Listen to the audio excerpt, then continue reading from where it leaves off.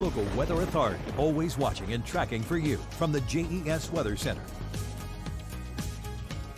We talked about the Dallas flooding earlier in the newscast. I want to actually now give you the numbers because the numbers are quite impressive. They have seen over, and this is just at the Dallas airport, over 9 inches of rain in the last 24 hours. They actually had an 8-inch rainfall deficit prior to this deluge. And in addition to that, water rescues continue today and may continue over the next 24 hours or so. Just to give you some perspective, in Dallas since Sunday, 9.02 inches of rain. In Roanoke, since July the 9th, we've had just under 7 inches of rain.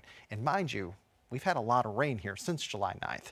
This just gives you as to how much rain has fallen over the last roughly 24 to 36 hours in the greater Dallas area.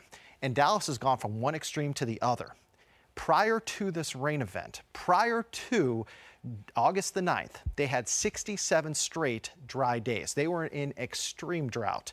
Now they've gone from that to significant flooding on August the 22nd. Again, anywhere between about 7 to up to 10 inches of rain. Talking about us here locally, things have quieted down after what was a day where we had more hit or miss showers and thunderstorms. Told you about those showers in Charlotte and Halifax counties earlier on. We have a couple of showers right now in Giles County, also up north into parts of the southern Shenandoah and Allegheny Highlands. But I would say no later than 8, 9 o'clock this evening, we're going to completely dry things out and perhaps have a little bit of fog developing later tonight. Otherwise, Tuesday at 7 a.m., we're going to be dry with skies partly to mostly sunny. We're going to hold on to those mainly sunny skies at dinner time tomorrow. Tomorrow night, nothing worse than partly cloudy, maybe a stray shower towards the southern Shenandoah tomorrow night. Otherwise, on Wednesday, we look to be dry again with more sunshine than cloud cover in the forecast. Tuesday, Wednesday look very, very quiet, but then the upper level pattern is such that we're going to have a upper level low get closer to us later this week.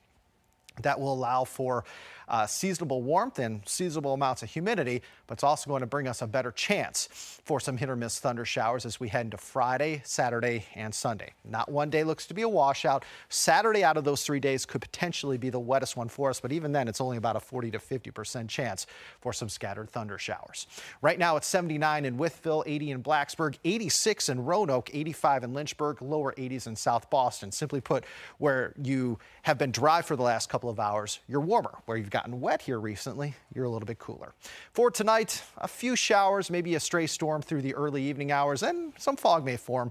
Overnight lows between about 58 and 65. 3-day zone by zone forecast showing highs in the low to mid 80s in the NRV for the next 3 days. Temperatures in Covington and Clifton Forge in the mid to upper 80s. Obviously, you'll be a little bit cooler towards Hot Springs and Monterey.